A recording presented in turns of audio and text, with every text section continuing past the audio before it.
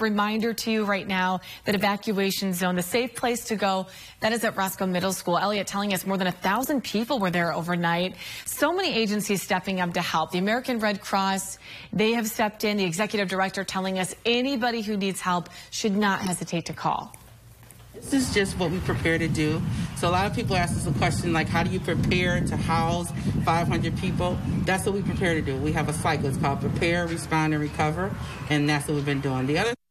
Again, this is not just for people who've been evacuated. If you've turned your air conditioning off, closed your windows, closed everything up, and you just need a break, this is a location to go to. Now, again, Roscoe Middle School, Red Cross asking if you would like to help out. That is so great. They love that, but just give them a call.